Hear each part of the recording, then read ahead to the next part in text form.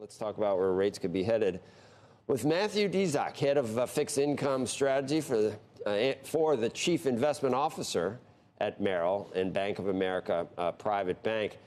Matt, I was actually talking about some of your thoughts earlier.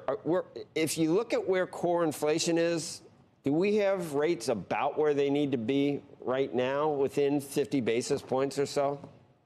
I think it's a good call, Joe. I think we're definitely in that range of where we need to be. Obviously, monetary policy acts with a lag.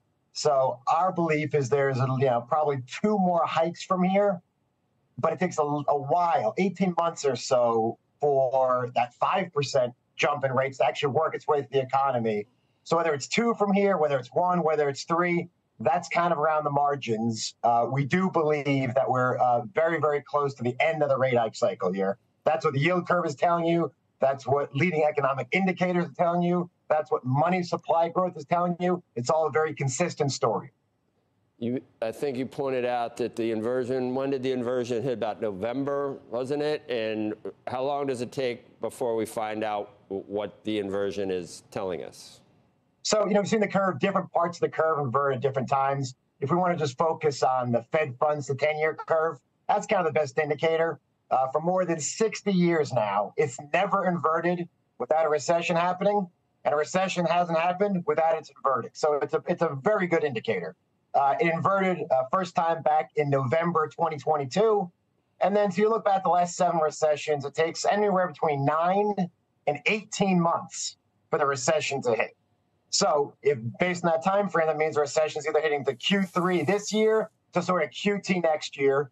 And that's right where our range is. Our chief economist, Michael Gapin, believes that recession starts in the first quarter of next year. And so that would be right in the historical range. That would be right down the middle of the fairway of when you'd expect the recession to occur, just based on the last 7 recessions back to 1970. So we do believe in the yield curve. We do believe it's a great predictor and still a harbinger that the Fed is doing what it needs to do. It will get what it's looking for eventually. Slower economy, slower economic growth, slower wage growth and employment, and bring inflation back down, not to target, but close to the target. Michael Gapin comes on. He's a very tall man. I think he can. We're both very tall men. He can look out like over and see things. He's someone that you should probably listen to. So what's going on with ADP? What's it mean about today? And let's say that this does confirm those ADP numbers.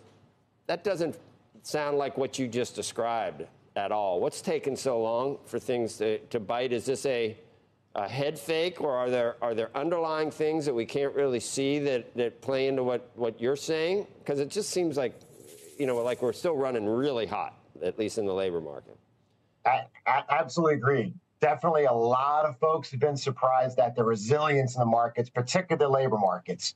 We think it's a not perfectly simple story, but a relatively simple story. Again, talking to Michael Gapin, my colleague and friend on the Bank of America research side, estimates, and it's hard to get this exactly right, but his estimate is there's still another 10 months of excess savings from all the payments the government put into the market, all the stimulus payments made during COVID.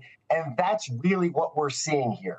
We're seeing continued resilience because we have not seen a government spending program of this magnitude relative to GDP since World War II. This was a wartime level of fiscal spending, which in World War II was also financed by the Fed. And shock, what happened?